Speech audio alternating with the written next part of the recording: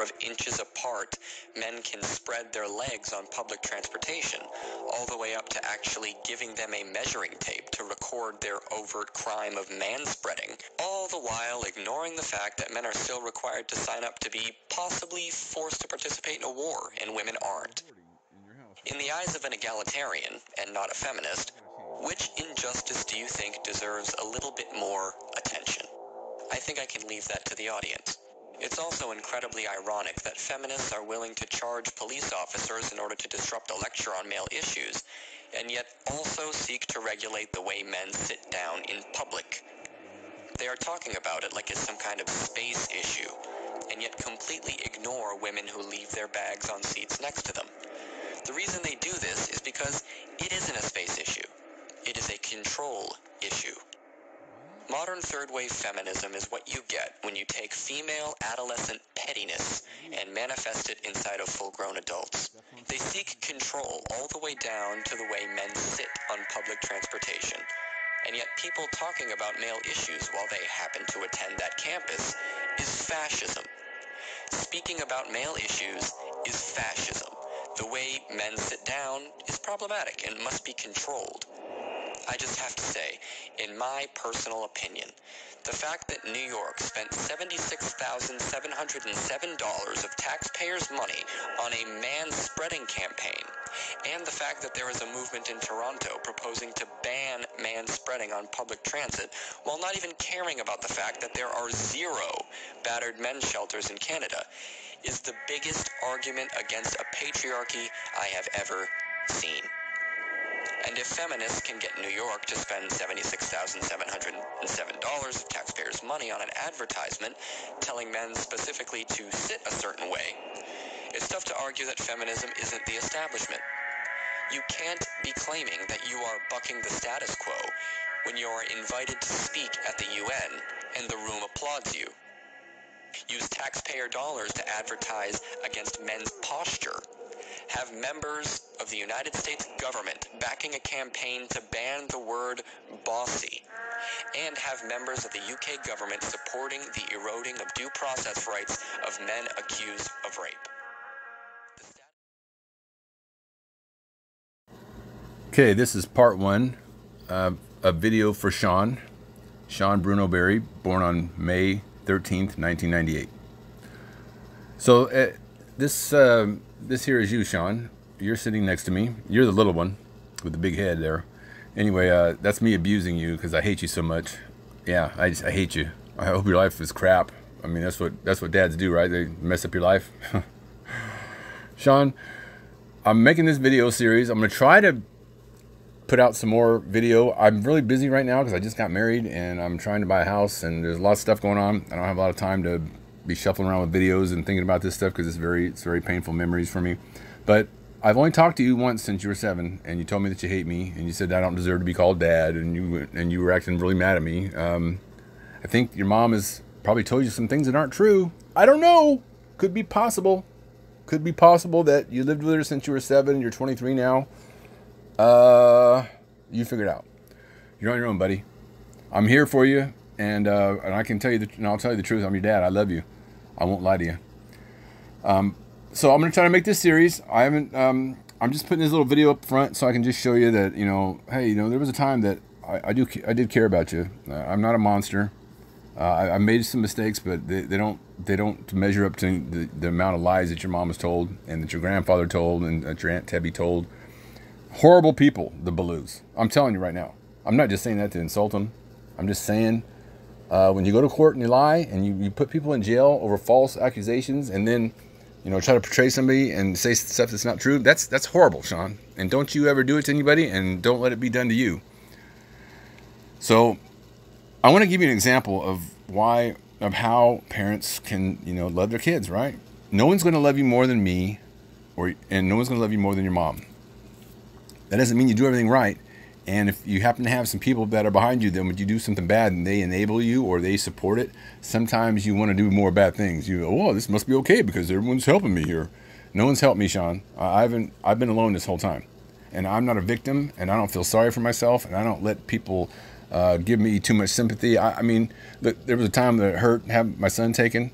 and I love you. And if you think that doesn't hurt, or if you think it's okay to go to jail when you... So anyway, so here's the point. Sean, now look here. That's me pushing you down. Now I asked your Uncle Kevin. That's your Uncle Kevin down there. Look. Kevin just lets him run into the fucking... Now I had just asshole. talked to Kevin, and I said, "Look, I'm going down there. I was almost going to punch your Uncle Kevin. Oh, I'm pissed right there. I'm walking off, and then my brother knows he fucked up. Because I was very protective of you, Sean. And when I sent you down there, I'd already gave you like several rides down there, me holding you, but you wanted to go down there by yourself. The times you went down by yourself, you fell down on your face. Then the second time I sent you down there, Kevin let you run into the bank. Now I was being look at me, I'm overprotective of you. That hasn't changed. And it's not a good thing all the time. Sometimes you gotta let people just fall on their face and they gotta learn. Okay? That's where you're at now. You're an adult. You have to figure this out, Sean. Your mom, I'm sure she's fine, but your mom did a bad thing, taking me out of your life. She took the only other person in your life that would care for you and threw me away for nothing. Your mom, I don't even like talking about her. Like, I got a new life, and I'm sorry that you had to go through that, and I'm sorry for anything I did wrong, but they were mistakes. They were unintentional. And the things that you think I was doing bad, Sean, I'm here to tell you, I was trying to protect you. I really was. And I don't know how, the truth is not going to change. So anyway, I love you, son. This is my video to you, okay? I'll try to make more in a series. I'm just going to tell you about my life because I don't hear from you, so I'm going to tell you about what's going on with me. That's all I can do. Maybe you want to know. All right, so I love you, son. I hope to talk to you before my life is dead. Before I die. I love you, son. But figure this out, okay? Hi, Sean, it's your dad. Okay, so this is part one of it's a working title. I hate my dad, my son hates me. I hate my dad, my son hates me. Okay, Sean, so let me tell you about my first memory. My first memory is my very first memory that I can remember, and it was with my dad. I know we were in San Francisco, and I was about 3, and we were standing next to a pier or someplace like that, or drove up to it, the ocean, and there was salty waves coming. The waves were crashing on the pier, and then I had an orange soda and some mozzarella string cheese, and it was like a really special day, I guess. 'Cause it was just me and my dad, and that's all I remember. I just remember hanging out with him, and I remember he came around the car. I think he had a blue car or something. So that's my first memory. Now my other first memory is my mother and I getting out of bed. She was single I think that was about 1973, and my mom had divorced my dad or left him. I don't know why at the time. And she was carrying me out to the car. I remember smelling her perfume, and she would carry me and put me in the back seat. It was cold outside, so she had a blanket wrapped around me. She took good care of me. I felt really good. I felt safe, you know. And I had my mom. Those are my very first memories of my mom and dad. And I think that at the time, I don't think they were bad people or anything like that. But I didn't get to know my dad because my mom had left him. And what did she tell me my entire life? That my dad was bad. Okay, here's what I learned about my dad. I learned that my dad is ugly, and sometimes she would tell me I look like my dad. I learned that my dad was, I learned that he was a shitty businessman. I heard that all he thinks about is sex, and men are just bad. And so I kind of internalized that. So my entire life, that I'm a bad person because I'm a guy. And then I swore, and I stayed mad at my dad. And I'll tell you, and I did see him after that, but I'll get to that in a minute. But I was being told that men are bad. And listen, my grandmother, your great-grandmother, is divorced. I asked my grandmother why she got divorced. Well, he just wanted me to be a slave and fix him food. Okay, so that's the reason why they're divorced. And I asked my grandpa, why'd you and grandma get a divorce? Oh, that bitch. That was all I got. So I just assumed that it was my grandpa's fault because he was remarried to this big fat lady, and he had another kid with her, and my then my sisters also would tell me things about my dad's brother, my uncle. Said that he was a drug addict. Said that he was gay. All kinds of stuff. So I look back now and go, how did she even know these people? Because my uncle's still alive, and I found out a little bit about him through my dad's sister. So all my life I'm being told that men are bad. You see how that can kind of it made me kind of say, well, I hate my dad. Like, I don't like him. And plus I'm with my mom, so I'm going to say and agree with whatever she says, because I don't see why she has a reason to lie. I mean, it must be true, right? So, now listen, I've got 2 older sisters. One is 7 years older than me. The other one's 5 years older than me, and they were a lot bigger, because girls grow fast, and they mature faster. And I've got a younger brother who's 5 years younger. So I'm the middle child. So you're a single child, or a, only child.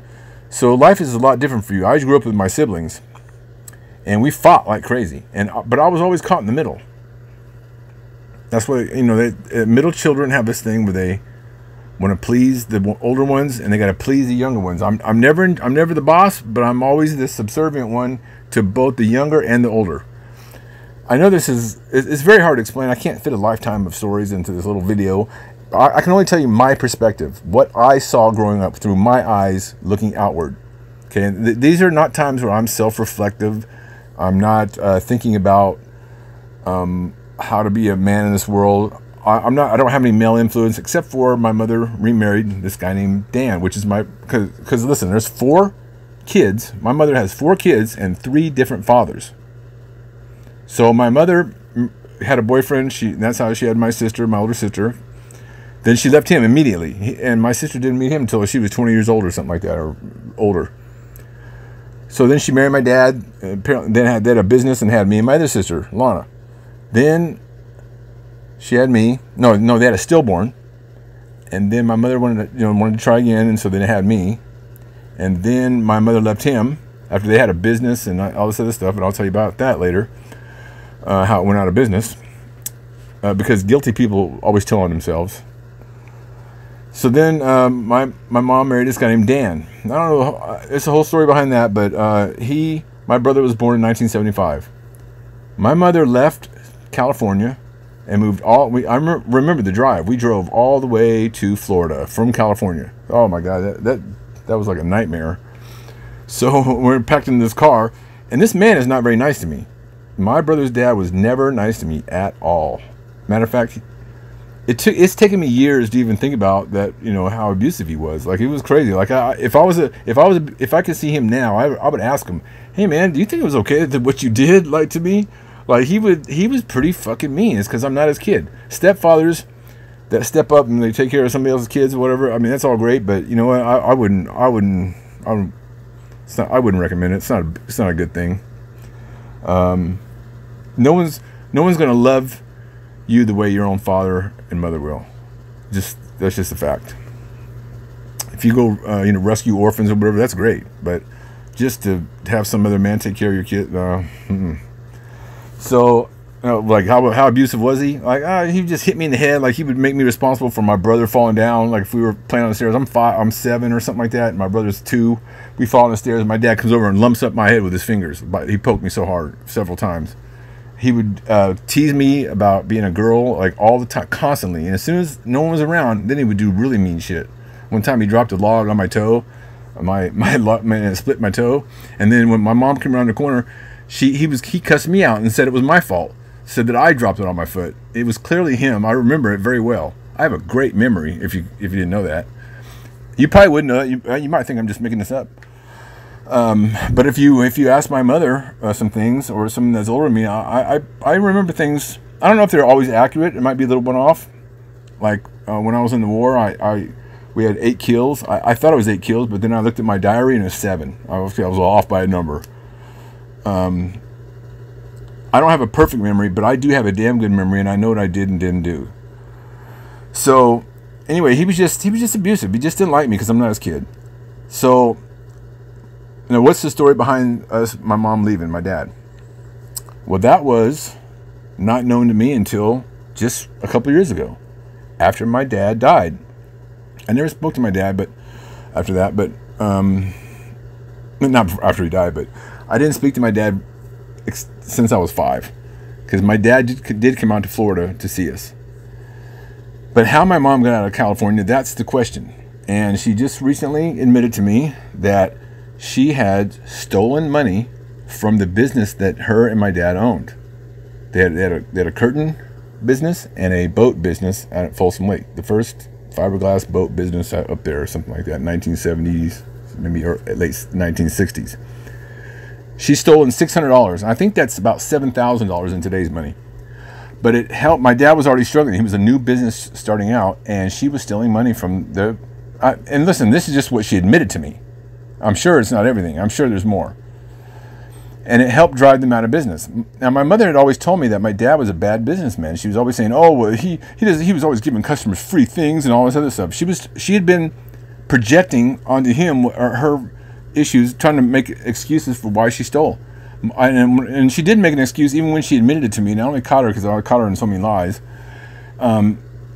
She only admitted it to me when in a fit of anger, when I pressed her, because I keep all these years I ask questions over and over again, like why, because I catch her changing her story.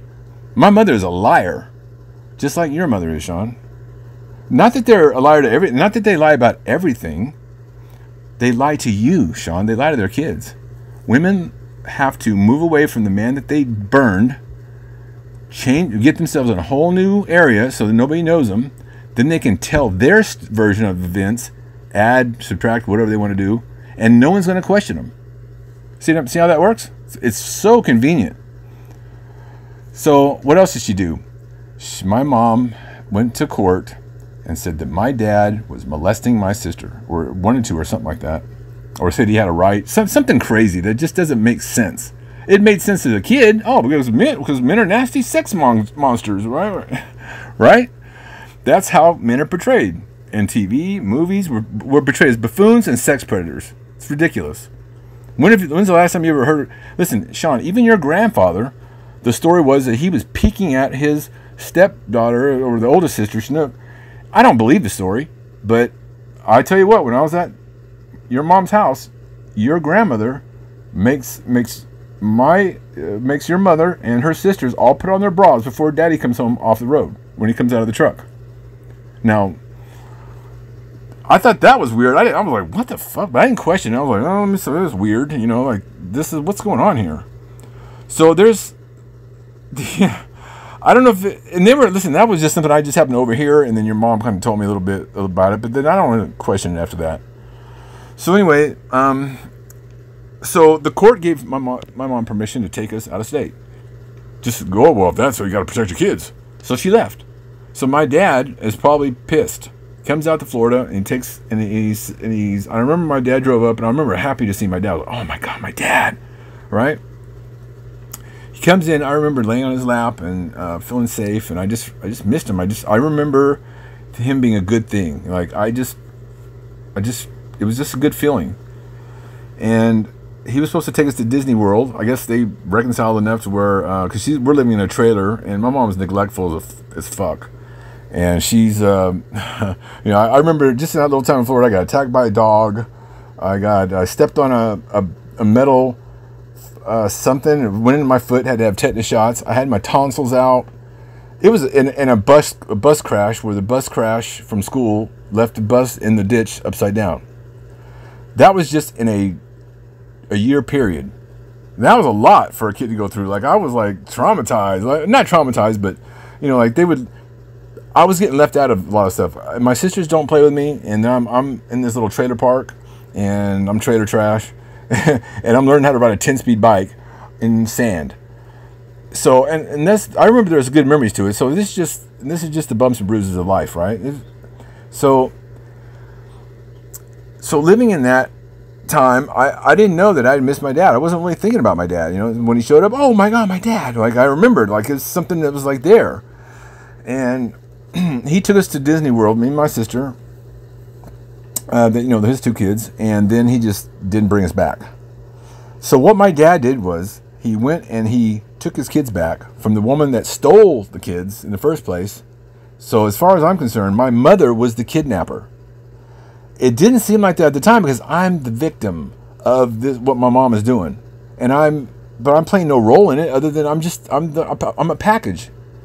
So I'm not saying what my dad did was right because it backfired on him, but I don't think it doesn't matter if even if he did do something right, it would be his kids were taken, no ifs, ands, or buts. So that's what happened to you, Sean. You were taken from me by your mother on false pretenses. She would mix lies with the truth, and you have no other backdrop in which to compare it to. You have no experience. You say you remember the past, but you don't, Sean. You're only 7 at the time, and I was the one. I'm not saying I'm an angel, okay? I'm not an angel, and I'm not a demon either.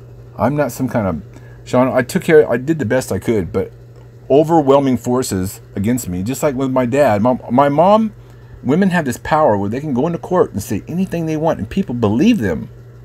And it didn't help that your grandfather wrote a statement saying that I had called him and told him that no one's ever going to see Sean again.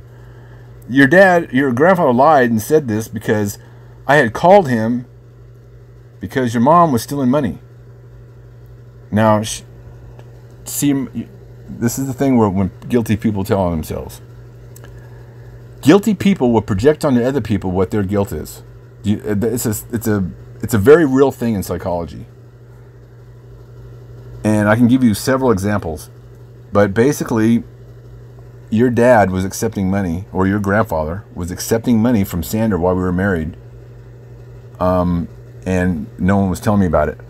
Now, when you're married to somebody and they start sneaking their money off and giving it to their parents, that's not fair. To me, it's not fair to you, and it's wrong. Now, he didn't need the money because he's making payments for your Uncle Junior for him to ride around in a BMW. Well, if you're just a truck driver, then you shouldn't be paying for your son's car, BMW, and your other daughter's car, and then your truck. And that's not. And then my family has to send money to him because he can't manage his fucking money. You see, Sean, I know this. Now, your grandfather's going to deny it or whatever they're going to say. Because listen, when I called him, he denied the whole thing, and I can prove it. I had the phone records at the time, but I said, "Hey, can you guys please stay out of our business?" Because your mom, your grandfather, and grandmother were manipulating and enabling Sandra to do bad things, and then giving her a place to fall back to, so she could wreck her marriage and then fall back and go live at home. A healthy family doesn't do that, Sean. If my son, if you were doing bad things to your wife, and then you wanted to just, take the money, well, I'm doing this, I'd say stay there and work yourself out. Stay there and work out your own problems. I wouldn't go and lie for you in court. That's how you know that's how you know your mom was wrong. When he's got to write a statement in lying in court, Sean, I would never, if I wanted to kidnap you, I could have did it. If I wanted to hurt your mom, I bet you I could hurt her. I'm stronger than her. So how is it that your mother is claiming that I'm abusing her all this time, right? And my mother was claiming the same, like she claimed that my dad is a sex pervert. Sean, that's what women do when they're bad people. Your mom's not a good person. I know you don't want to hear it. I didn't like finding out that my mom's a shitty person. I don't talk to my mom anymore. She plays games with me. I've got it on film. I've got a lot on film, actually. I film everything. Every interaction I have with my mom just came out recently and brought some things to me that it's a whole story. I'll get to it. So I don't want there to be a lot of drama. Sean, I'm trying to tell you that the reason why I'm telling this story is because I don't want you to waste your time hating me. It's a waste of time. You're not hurting me. I'm already hurt. I was already hurt when you left my life. Your mother, that was the cut that cut all. I'd rather her stab me. So I've already been hurt, Sean, believe me. Okay, I tried to take as much responsibility as I could. That wasn't good enough. And I can't, and it was wrong. I should have never taken the responsibility that wasn't mine. I should have never called the police when I caught you, when your mom. I mean, listen, Sean, how is it that I called the police twice? It's on record. And then third time I get arrested and they arrest me for domestic violence. And I'm the one that's injured. That's what good calling the police does for anybody. And listen, all the stories in the past used to be women have claimed that their husband were just punching him or slapping him for no reason. Then you see the stereotypical wife going to work and she's got big sunglasses on covering up her black eye. Maybe that has happened in the past. I don't know. I can't say it hasn't happened, but I've never witnessed that. I've never witnessed a woman that has done that or has had that happen to her. My experience was when my wife began making threats at me, telling me she was going to do something illegal. She left open a blank threat. That's what a threat is. I know what it is, but I don't know exactly what it is. I just know it's illegal, what she's going to do. And plus, I just caught her sending like $20,000 to your mom or your grandmother. I keep saying that, confusing mom and dad. And so when I confronted your mom, this is how it all started. I confronted your mom and said, "Hey, where's all this money going?" And she looked at me and she says, "Get out." So if you catch someone stealing money from you and you turn around and you would think they would go, "Oh, I'm sorry," or and like a guilty person, right? You would expect that. And usually honest people, and I'm pretty honest, Sean. I've lied before, believe me. I've lied, stolen, I've done crazy stuff, but I have a line. I have a line in my brain that tells me what I'm willing to do. And some of that it has been tested because I've been to war, Sean. I've been to Iraq. I've killed people. It doesn't feel good to kill people. So here's the thing. I wouldn't kill for money ever. I will kill in self-defense. And I wish I would have done more to help to defend you so that your mom didn't take you, but it would have just, anything I would have done to your mom. That's how you know I'm not crazy. I'm not willing to go to jail for you, Sean. I'm not willing to go spend the rest of my life in jail just to kill your mom or to hurt your mom or something like that. I wouldn't dare hit your mom. I don't hit any women. I just wouldn't dare. In society, and plus it's just no contest. Why would I do that? And I had a girlfriend after your mom, and she slapped me one time over a phone call because I didn't answer my phone, because women can be jealous. And I had already invested a little bit of time in this woman until when she did that, almost 11 years. Somebody hits you or puts your hands on you, you leave. And the same thing for women. If a man hits you, leave. But you can ask why. I got slapped over a phone call. She can't hurt me, but still, I was like, oh no, that means if someone's hitting you like a child, go. But I don't know. I always wanted to ask why. Now, I've never hit your mom. The reason why I didn't hit your mom is because I'm scared of hitting a woman and then having, because I already know, I've already seen it play out. But I'm confused on how bad the justice system is. And the justice system is so bad. Sean, you never want to talk to police. I'm telling you right now, stay away from police. So that's another part of the story. So let me get back to my dad coming out and taking us, right? So for about 3 or 4 months, we're on the road with my dad. Now, during that time, my dad spanked me one time. Bad. Pretty bad. Okay? And it was because I was eating, I snuck in the food, and I took out some raw bacon when we were camping next to this river, and I ate the raw bacon. Now, I didn't do it once. I did it twice. And the second time, that's when he whipped me. Now, later on, I would say, he dragged me through the fire, and he beat me real bad, and I was hungry. That's how I portrayed it to my mom, because later on, because I wanted my mom to accept me and my family, so I lied about him being overly. That's the only story I told. But here's the real truth. My dad loved me very much, and he spanked me out of love. Because you can get worms eating bacon. Ask anybody. You don't eat raw pork. I could have died if there was something wrong with that pork. Had been left out in the sun or something like that. I could be dead. Now, years later, I got food poisoning from my mom when she left beans on the stove and let it cool too slowly, which is a common thing that people do, and that's how you get food poisoning. So my mom has food poisoned me. My dad never did. He wanted to prevent that. So anyway, my dad also taught me how to drive.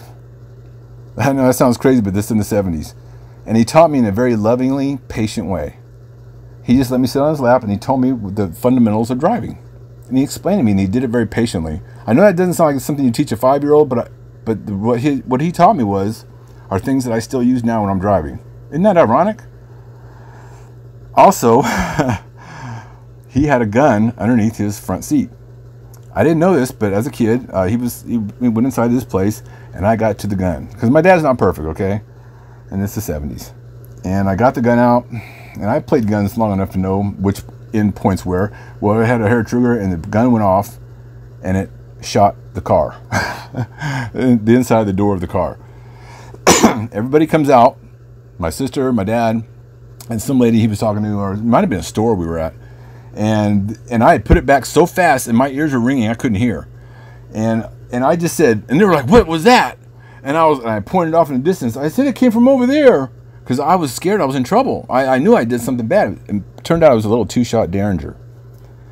If you know what that is. So my dad came after all the dust cleared and everyone was like done investigating this loud noise that no one could figure out, and I'm saying it's over there. My dad's staring at me. I can feel him burning a stare in the back of my neck. And I'm trying to act natural, but my ears are still ringing. Like, they rang for half a day after that. And he knows what's happening, but he's scared too. Because my dad, listen, grown-ups don't know everything, and my dad probably freaked the fuck out. Because I never saw that gun again until, well, I saw it later on that day or the next couple of days. But I'm going to tell you what happened.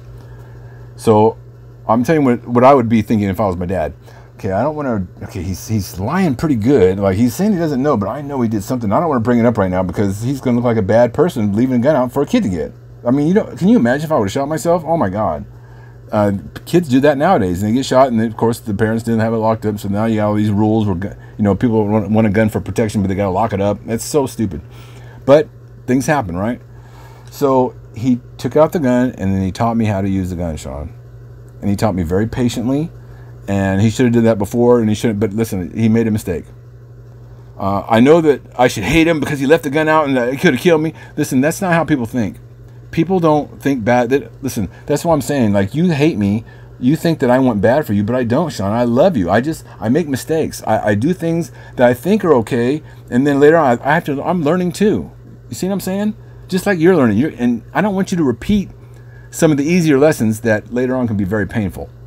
I'm trying to prevent that. I don't want you to hate your mom. I'm not saying this so I can get back at him. I'm just telling you the truth that, I hated my dad my whole life. I'd said after that, well, I didn't really hate him. I was just saying that. But after a while, because you don't remember if it's your feelings or their feelings, I had to really go back and search my brain. And even tell you that he taught me something, patiently, I have to say that because I don't remember him being frustrated those times. And I remember when people do bad things to me. I remember. And I remember when they do good things for me. And his bad things that I was saying was bad were protective things, like spanking me over the bacon. And then he didn't shame me for, because he would have gotten in trouble if, of course he doesn't want anyone to know that I shot the gun. But what does he do? Was he supposed to go turn himself in and go to jail because he let me get to the gun? He made a mistake. Thank God I didn't shoot myself, and he recovered. And then he did the right thing. Taught me how to use it. Now, I didn't see a gun until later on, but I went to war and learned how to use a gun. But I just always knew, like when I'm at the gun range in the Army, and they say point that thing down range, or they have sergeants there that will shoot you if you point that gun anywhere but down range. And you got to be careful. And they've shot other people by accident. So when dummies go up there and start using guns, they don't know how to use them because they've never used one before. I did pretty good in basic training. I'm saying that my dad might have been part of that. Like teaching me how to use a gun. I don't use a gun now. I don't need them. I can't even have one. But I wouldn't have a gun anyway. I don't like guns. Okay. I don't like killing people. It sucks in your conscience. And so anyway, during that time, my dad had me. It was a big adventure. I had a fun time, actually, some of the time, except for when my sister began calling the police. Okay, because there was a boy that was like 15, she's 10, and he's trying to move in on her. And at this place we were camping, and my dad was trying to keep them two apart because the guy kept sneaking off with my sister. Now, he couldn't be there all the time, but he was working, and you know, he was splitting. He wasn't a bum. He was trying to do odd jobs on the road, trying to support us. There was a time when I was hungry and we didn't have any money, and my dad went in and he stole groceries for us. My dad's not a robber, okay? Because you can say that people do steal. My mom stole from the business, you know, did whatever, and my dad stole. But the only time I saw my dad steal was for food. My mom, she stole because she made the excuse that us kids needed diapers. Kids don't need diapers. Now I know that sounds funny. Maybe it does sound like a need, but if you're starving, what do you need? Pampers, or do you need food? And if you're living in some place and you don't have Pampers and you're struggling in business, you don't go steal money from your business to go buy some hoity-toity diapers. Wash them off, use some toilet paper, put them in the bathtub, whatever you got to do, but you don't go steal money from your business. Okay? And my mom also admitted to me that she had been playing head games with my dad. She would agree to, now this back in the 70s, free sex and all this other stuff, where my dad and mom had agreed to have a foursome with another couple, okay? And his wife's swap, whatever the thing was, okay? My mom had said she agreed, and then the last minute, as they made the swap, boom, then she said, I couldn't go through with it. This pissed off the guy that they were friends with, and it caused a big disruption, and those people left. They got into a big argument. Because of my mom, but yet my mom can run off with another man, my brother's dad, and lie in court, but she's too, her morals are too high to go sleep with another man when she's married. But she plays manipulative games.